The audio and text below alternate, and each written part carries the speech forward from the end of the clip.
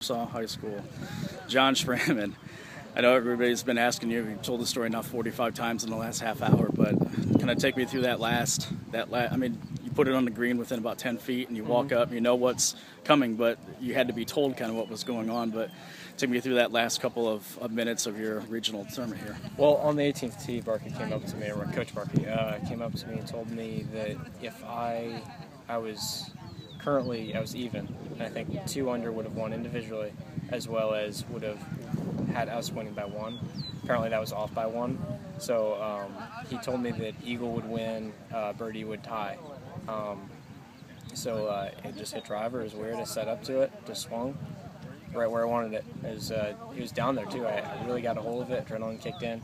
I had about 208 left in, and I figured adrenaline kick in again, so I hit 6 iron. 6 iron was just about perfect.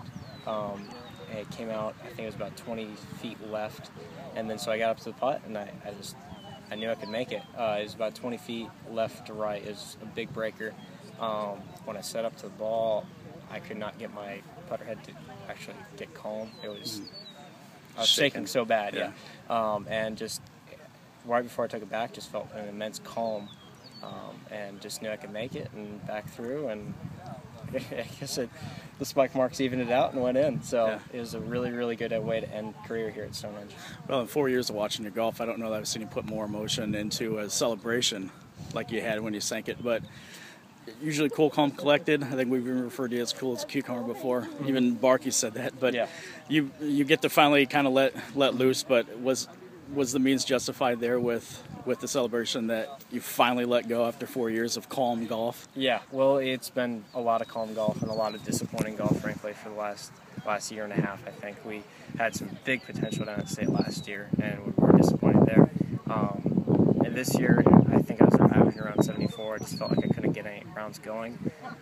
There was 3 rounds this year that I think I got really going and really felt it, and this was one of them. And God just gave me a great round today. So. And Mr. Holler mentioned you were one of 4 golfers. Of course, last year's top 4 on the team are the only 4 to go down 4 times in a row. But for you, what does that mean putting today together with what's going to happen now, and kind of historically setting up what could be one of Warsaw's greatest runs in school history? We, as a team, I think we've been struggling, and I think conference was big for Will Petro, shot 73 and tied for the lead and went into the playoff. He's great. Evan Coulter's Tim is getting better. They made a big turn last night as far as his swing and his mental play. He's doing really, really well.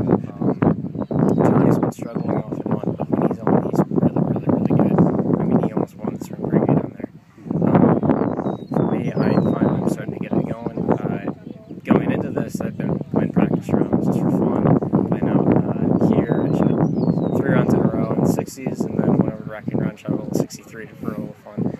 So I just playing really good golf, and I think the short game and right off the tee has been really good. Iron play, not so much. So I still got some work to do, but yeah.